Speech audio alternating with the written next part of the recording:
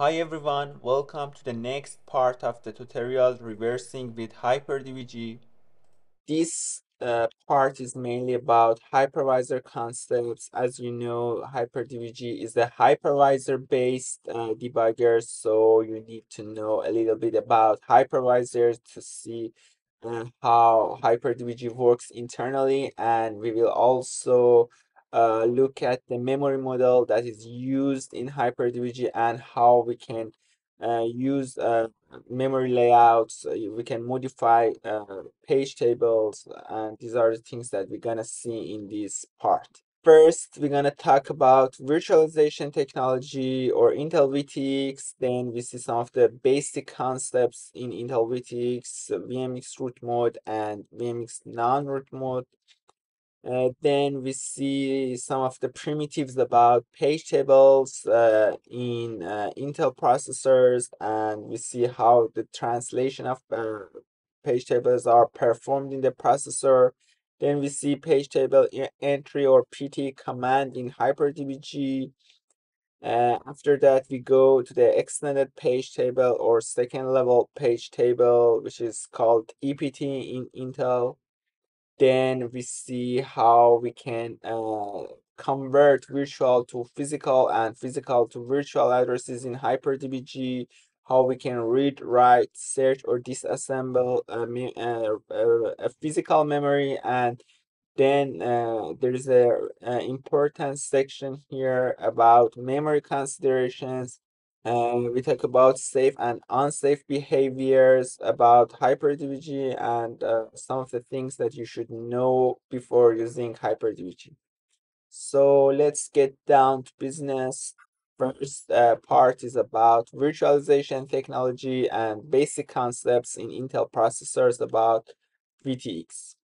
Virtual machine monitor or virtual machine manager (VMM) is a software actually that acts as a host, and it fully controls the processor whenever VM exit or an event related to a virtual machine happen, and then it's the responsibility of the VMM to handle it. And mainly VMM has its ability to control some resources, physical memory, interrupt manage. It's an interrupt manager, and it's also able to handle I/O devices.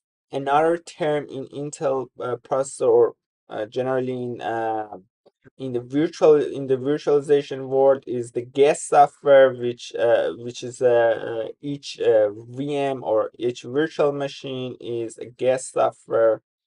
This is the same concept about HyperDbg. As in HyperDbg, we virtualize the system. So the VMM here is the HyperDbg debugger, and the guest software is all the operating system, including its application, the drivers, and uh, these are called guest software, but the HyperDbg acts as the VMM.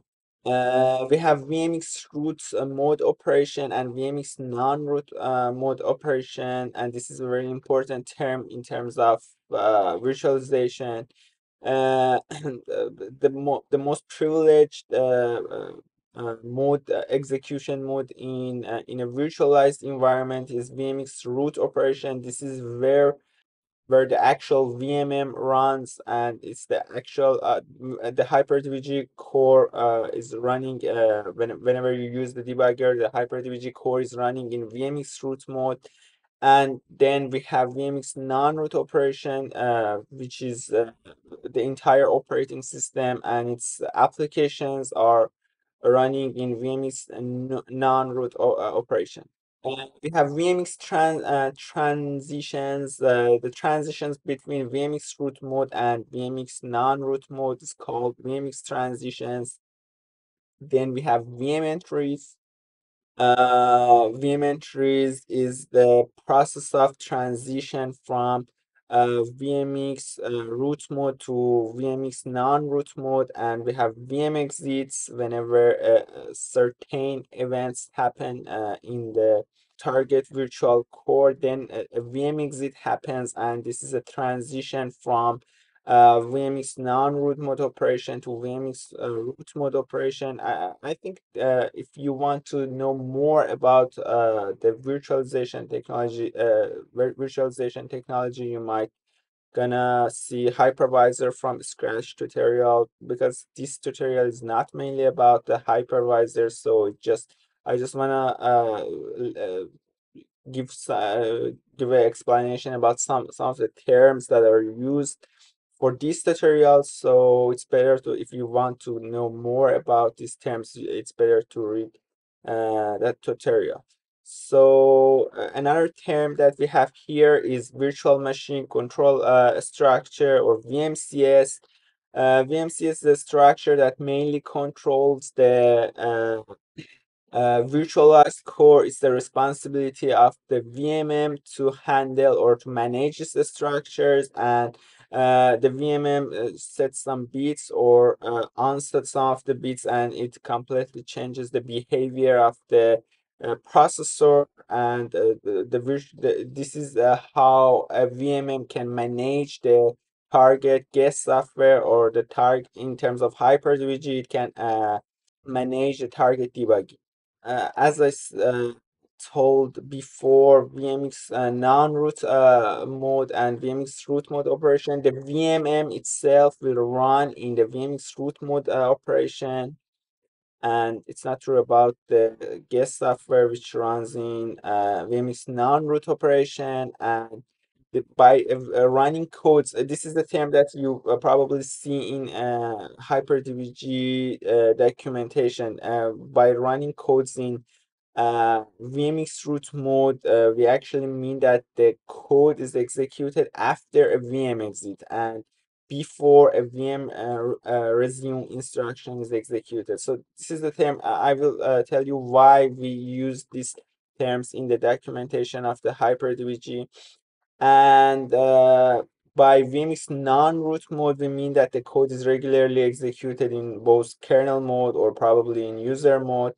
But the thing is, currently at the time of recording this video, the only command in HyperDbg, or the only event in HyperDbg that works in VMX non-root mode is EPT hook 2, because all of the other HyperDbg events are currently running in VMX root mode. So uh, this command is generally, as I mentioned it in the previous sections, this command generally runs in VMX non-root mode. It has a lot of limitation and considerations. Definitely want some scripts for EPT hook 2, then we have to consider some of the limitation that it has. But we'll discuss this consideration later in this part. No, I'm gonna talk a little bit about page tables, because the demo for this part is mainly about page tables. So we're gonna talk about some basic concepts about paging and page table fundamentals. This is not a really deep tutorial about the page tables, so it's better to probably, if you don't have any idea about the page tables, better to have other it's better to look at other resources for learning page tables. But in brief, if I want to explain page tables, then on x84 in x86 64 systems, there are, if we want to address a 4 kilobyte of pages, we need to have 12 bits to address these areas of the memory. So in the terms of current Intel paging terms, then we have 4 main page tables that are named PML4, PD, PT, PD, and PT. and each entry has 8 bytes, and each page is each page table is also allocated by 4 kilobytes of memory. There are also other page levels like PML5, but I think generally it's not needed. I'm not sure if it's supported by the Intel or not, but generally the operating systems like Linux and Windows currently, I think they don't use it and they just use 4 level of page tables. So generally, in 4 kilobytes of memory, we have 512 entries, and in order to address these entries, we need to have 9 bits, because we need to address uh, one of the one of the one of the entries that are corresponding to the page table page address. In case if we want to get the physical address of from the virtual address, then the highest 9 bits are taken to get the corresponding PML4 entry, and each entry in PML4 holds the physical address of the next page table, which is called PDPT. This is the way that we can just traverse or go through the page tables to find the entry that we want. The next 9 bits is also used to find the PDPT entry, and again, the next 9 bits is used to find the PD entry on the PD page. So the last level of the paging uses 9 bits again, because we want to we want to address 512 entries, so we need 9 bits to find the right PD entry on the PT page, and the PT entry tells us the physical base address of the page, of the map page, or target page.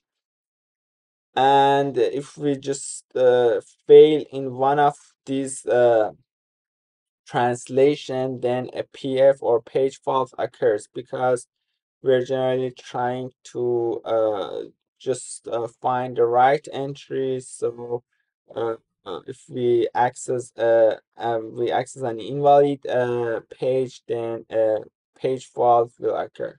And yeah, this is for more information, you can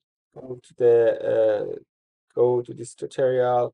If I want to just briefly illustrate what I told before, we have something like this for a 64-bit addressing.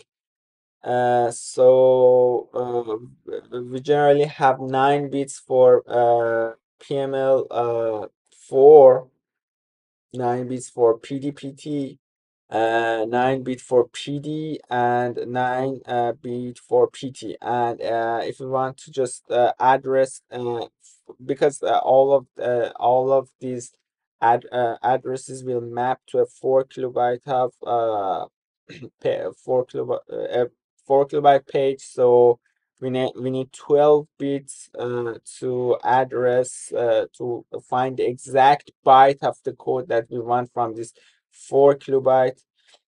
There are in each of these page tables, or in each of these entries, there are some attributes that define the attribute of the target page. For example, some of the options show that whether the page is absent or present, and some of them also shows whether there's a modification previously applied to this page or not, which is called Dbg. There are some caching policies, there are some references, and there are also some protection bits like making them executable or writable. These are the things that are applied in the optional fields of the page tables. And of course, we need to have a frame number or the physical address of the next page that we next level of the paging that we want to point to it.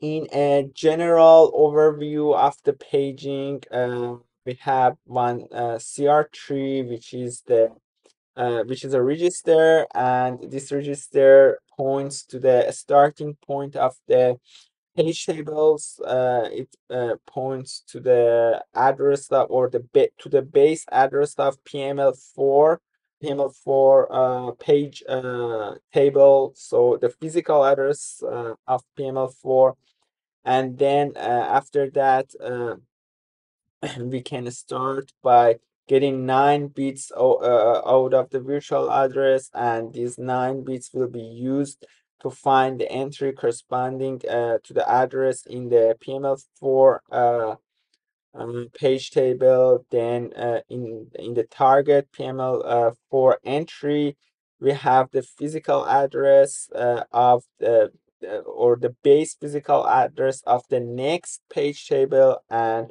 again we get 9 bits of the or address, and find the corresponding n3 of or target address. The same thing happens here. We again find the base address for page directory or for PD, but then and again 9 bits are used, and this will be continued till we get the address of or the corresponding entry to the page table entry. And in the page table entry, then we have 12 bits here to point to the exact byte of the memory. So after going from CR3 to PT, at last we have a physical address, which is our actual page, and this actual page will we have 12 bits to point to the right byte that we want to read or write or execute or whatever. Of course, there are also other uh, ways of handling these pages. Like for example, sometimes the granularity for the pages are 2 megabytes of data, and then because of that the PT is removed, so there's no PT. And after just using PDE, then we have 12 plus 9 bits of data to point to the right byte that we want. So the granularity of the page table might be different. Might be, for example, 2 megabyte, might be 4 megabyte, and it might change based on what operating system wants to do. For example, because some operating system wants to just manage everything better, or there's a large page that there's no need to it to just be uh, just use the fourth page level entry. So the operating system decides to handle it in 2 megabyte granularity. In order to find the address of these entries in HyperDbg, you can use pt command. This exclamation mark pt command will use to find the address, the virtual address of the corresponding entries in each level of the execution. So you can see easily that if we want to get the page table address or page table entry address or entry address for this address, then the virtual address is this. We have PML4E or PXE, which is located at this location of memory, and it contains this value. Again, we have PDPT, or which is located here and contains this same value with the difference in this bit. And PDE again is located here. PT is also located here, and this is the value of the target page table. So in other words, if the address uses three levels of paging, like for example in NTOS kernel, or in the main module of the operating system decides to just map everything in three levels of paging. So there is no PTE, and everything is as you can see here, the HyperDbg shows that PD is a large page, so it doesn't have a PTE. Here's the way that we find every entries in the page tables. We have a cool demo for this command in this part, but for now, let's just ignore it for some time and learn some of the terms that are related to the extended page table, or EPT. EPT, or extended page table, is the implementation of second level address translation, or SLAT, in Intel processor, and it's another layer of address translation that arguments translation of the linear address. This is the feature that makes us able to virtualize the physical memory, and when the EPT is in use by a virtual machine or by a VMM, then some of the addresses that normally will be treated as a physical address instead will be treated as a guest physical address. So it's a second level paging. That's why it's called second level paging. So these guest physical addresses then are translated by traversing again a set of EPT page tables to produce the actual physical address that is used to access the memory. EPT translation is exactly the same as regular page tables translation, but there are some minor differences in the architecture of the EPT. So in regular paging, the processor translates a virtual address to physical address, but in EPT translation, the guest virtual address, we want to get the guest virtual address and convert it to the host physical address. This is why EPT is used. So in general term is the same as the previous page tables. The physical address, or the starting point of the EPT page tables, is located in VMCS. This is exactly the same thing. The same thing was for regular page tables was in CR3, but in EPT translation, it's located in VMCS. And as you can see, these entries are used based on the virtual address that is used. These entries are also used to to translate to the actual physical address. And the thing is, it's not virtual address. I think I just tell it by mistake that it's a virtual address. It's not virtual address anymore. The guest physical address that is translated by the regular page tables are now formed in a way that is translatable as the guest physical address is translatable to the host physical address. So this is the purpose why we need EPT. Now let's see some of the terms about physical memory.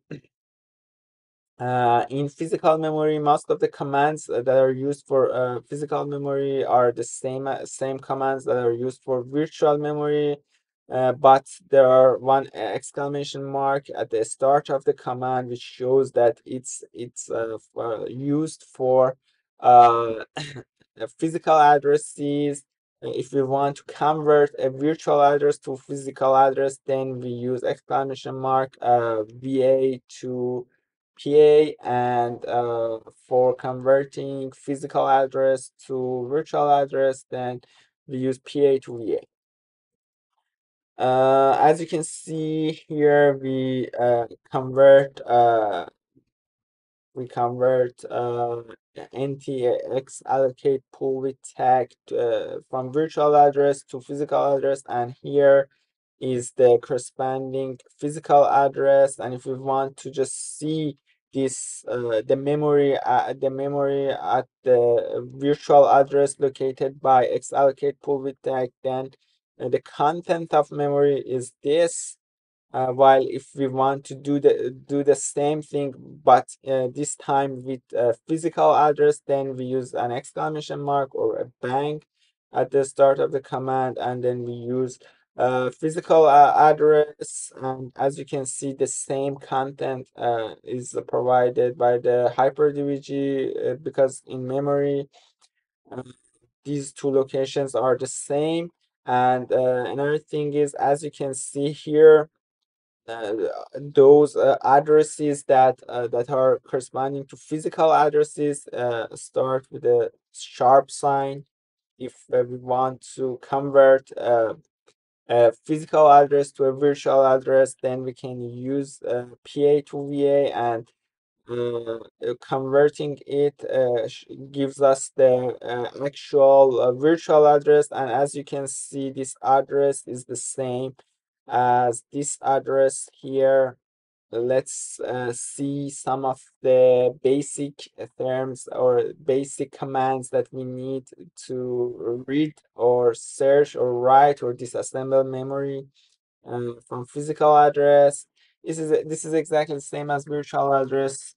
So in because we want to read the memory, then we have again we have DB for reading in byte format, DC or DD for reading in dword format, and DQ for reading it in qword format. So here is the commands where we want to read this location of the memory from physical address in byte format, in dword format, and finally in qword format.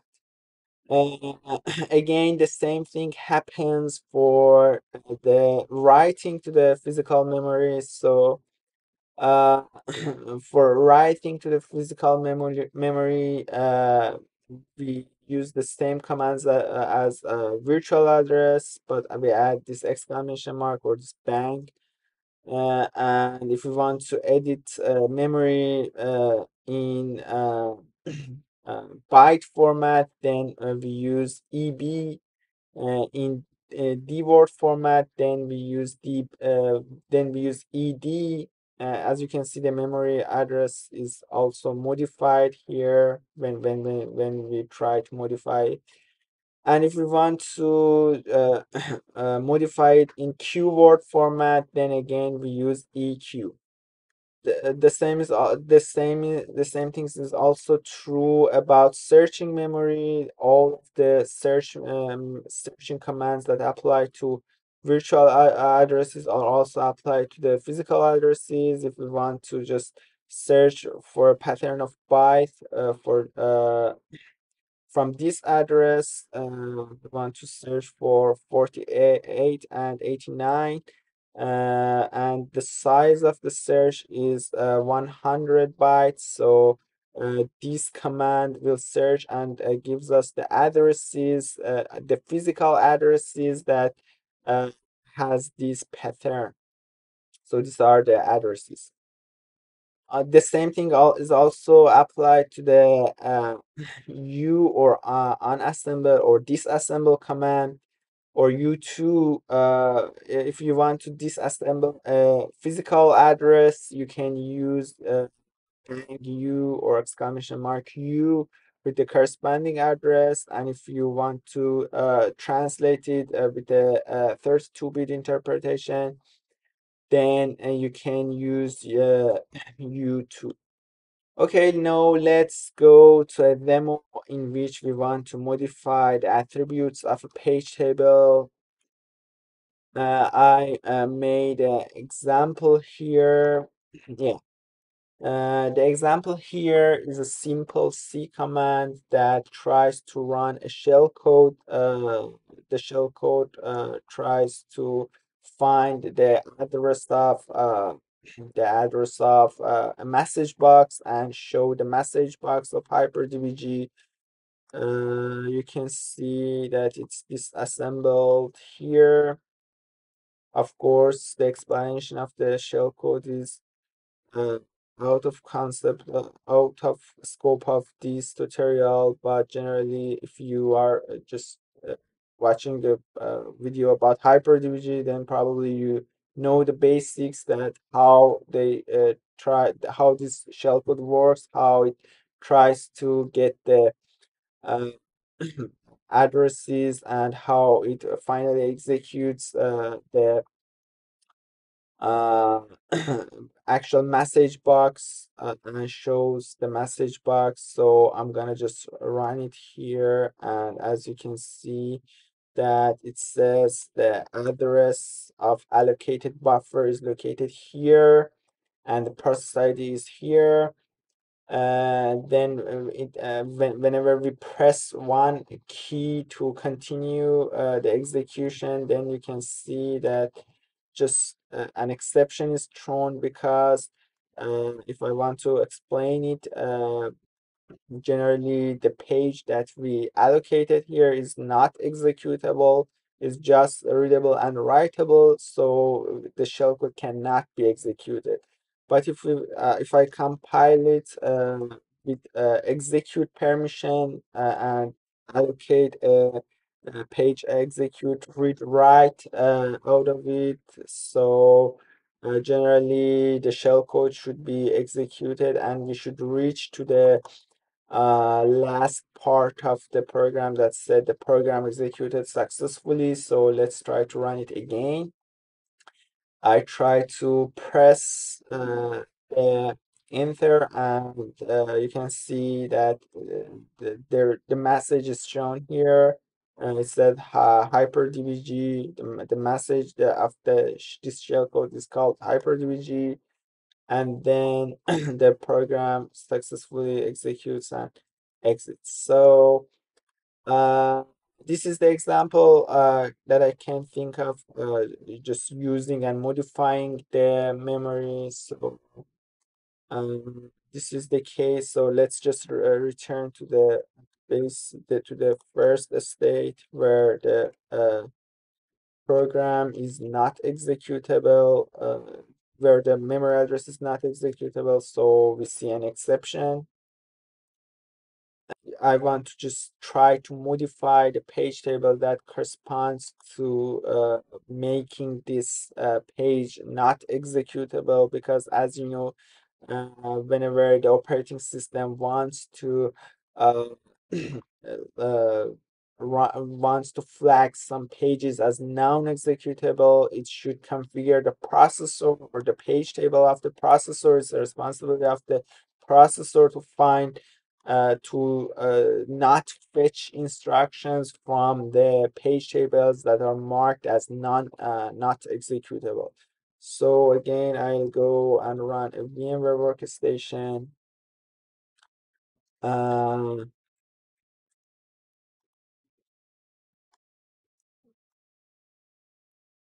We go to the snapshot. Another thing is that this shell code, generally speaking, running a shell code or using virtual alloc or running shell code, some of the antiviruses might flag this behavior. So you can turn off the antivirus and test it, or you can also try to understand the shellcode. And this is just most of the time considered malicious in terms of hypervisor. So I try to disable my antivirus in the target system before running this code. Uh,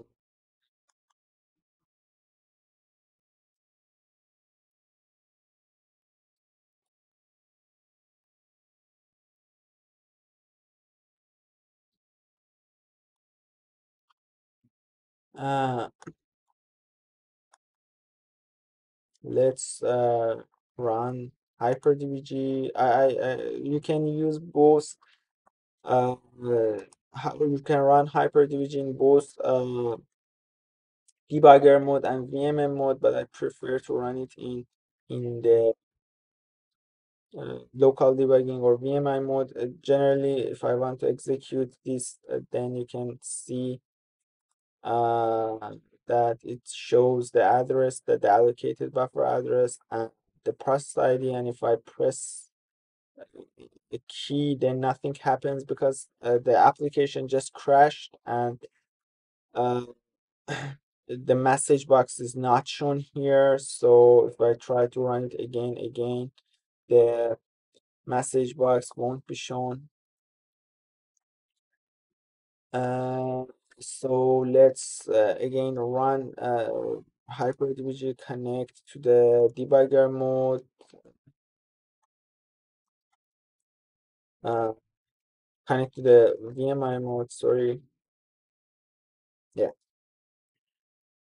So if we want to see the physical addresses that correspond to this process, then I want to use VA to PA, because this is the virtual address. Then but the thing is that this address is invalid because we are in the context of the hyperdbg process. So we need to just make sure about to set the actual process ID of the target process. As you can see here, we can also specify the process ID. So I just try to add the process ID to the previous command, and you can see that we can now see the actual physical address. Uh, Generally, if we want to see the memory, then here's the memory that corresponds to this address.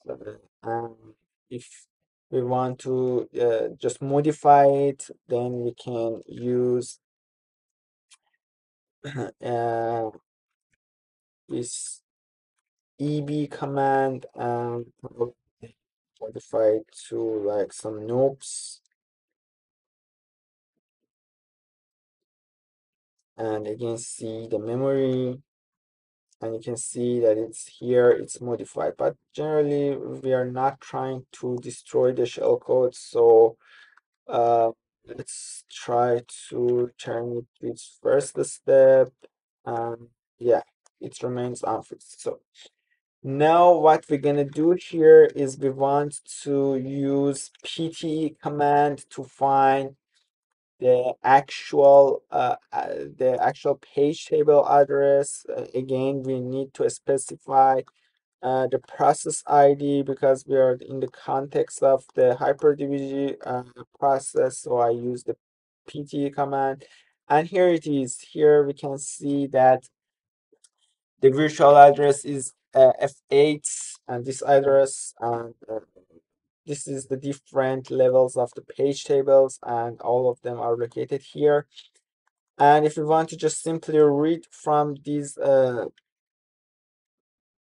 virtual addresses, all of them are in virtual address form, then it's not possible because the address is not valid again in the context of the hyperdbg. But so we should also switch the page table of another process is not valid sometimes, or in some pages are not valid in the context of another process. So we use the process ID of the target process, and you can see that this process is all the address is valid, and we see the value. Let's see some of the I searched page tables from um, Intel processors, and this is a very basic like view of the page tables in interprocessors. We have CR3 here, and each entry is also whenever the entry is present, then these addresses are used. If you want to know more about these bits and how these bits work, then you can see then you can read Intel development manual, software developer manual, SDM. The first bit the second bit actually is about read and write. Another bit is about user mode or supervisor mode, and there are also other attributes, but this is the page frame or the physical address of the next page table. So we're generally not interested in not interested in these bits, but the last bit, or the 64th bit, or if we want to start from 0, then it's 63. Then the last bit is XD, or execute disable, sometimes also called NX, or not executable bit. So this is the bit which we want to modify it, because if we modify this bit, then the page table becomes readable, becomes executable. So this is the bit that disables the execution, and the Intel processor knows that this page is flagged as non-executable and won't fetch instruction from this target page. But if we just try to manipulate this bit, then we are able to run or target shellcode. So just try to return to the HyperDbg. I try to just remove and use the pt command again. This is the value of pt.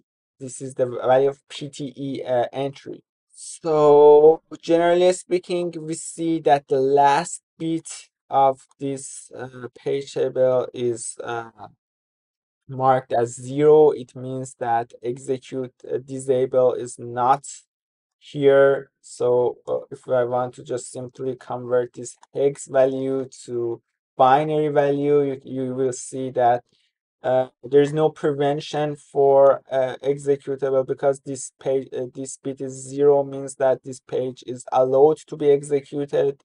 So we are not interested in this entry. Again, let's return to the VM and see another entry. The same thing also happens here. Again, the last bit, or the 64th bit, is not set. So this page also allows the execution of the target shellcode. The same thing also happens in PDE. Let me check it again.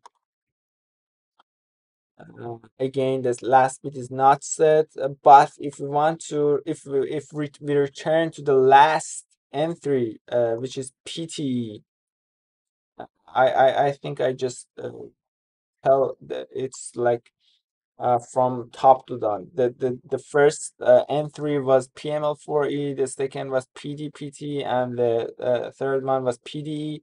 But the last one that points to a 4 kilobyte of granularity is PTE.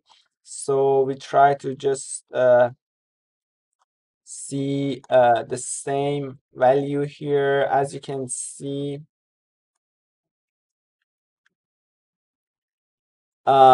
this address,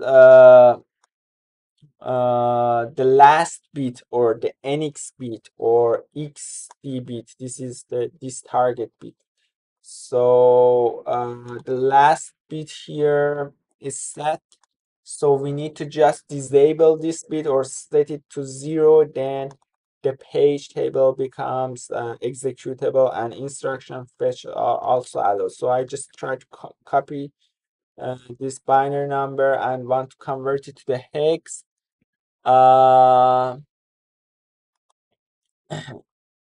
Then here's the value. but I need to modify the last bit and put a 0 here. And then we have this hex number. Okay, I will copy this hex value, return to the VM, and try to edit a keyboard of data located at here.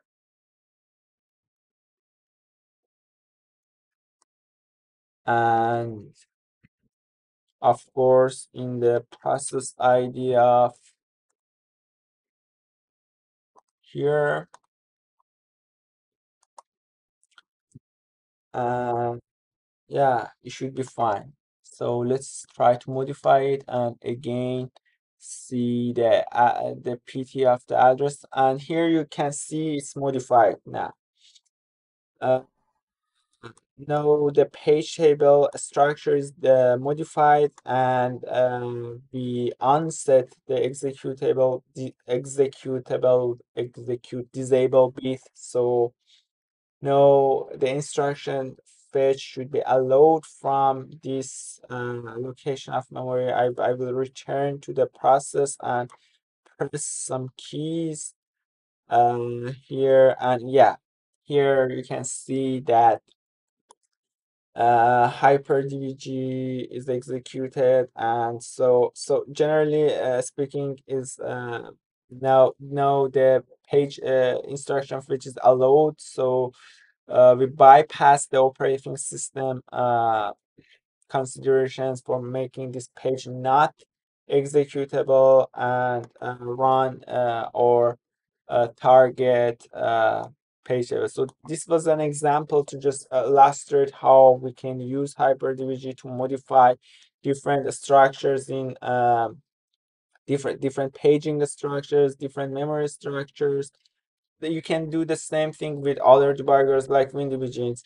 It was just an example. So let's just return to the slides.